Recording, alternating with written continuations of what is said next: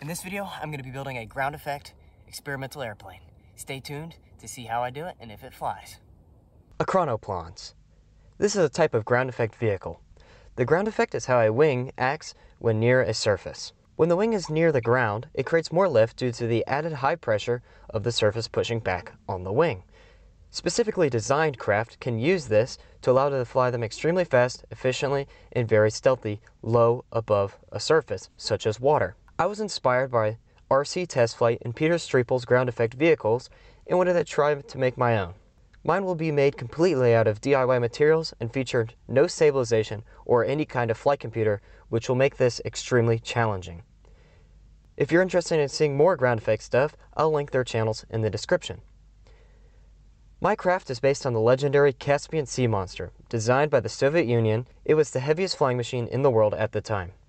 First flown in 1966, it crashed after accidentally leaving ground effect in 1980 as a result of pilot error. The craft I am designing is very simple, consisting of a regular fuselage and a tail section with a rudder and elevons. The wing has no control surfaces, as the horizontal stabilizer will control the roll and the elevation. The wingtips have skirts to help trap the high-pressure air underneath.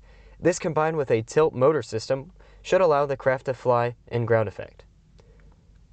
The motor's thrust being blown under the wing will further increase the high-pressure pocket, even when at lower airspeeds, making the craft easier to fly. Now that it's fully built, let's do some testing in my front yard.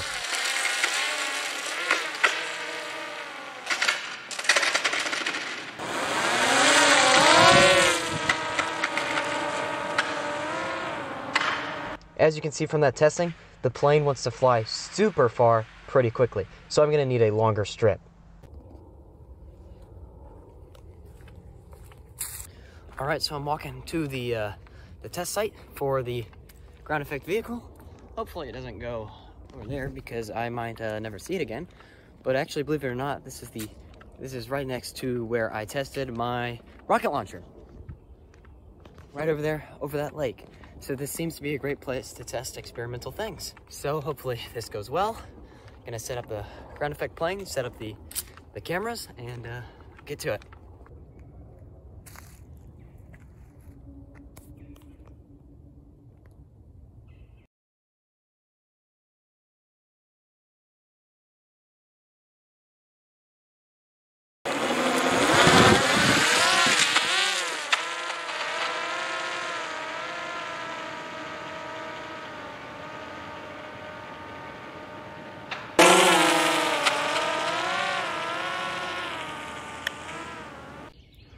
That's not great, but everything else seems to be pretty okay. Just a pretty gnarly little nose in.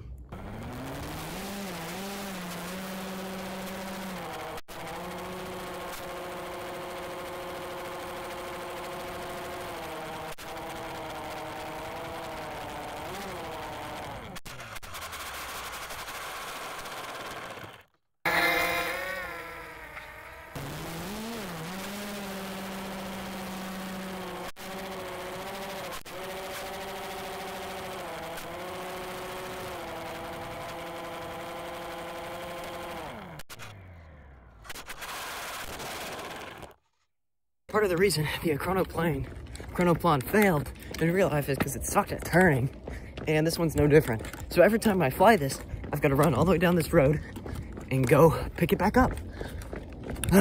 The things I do for a video.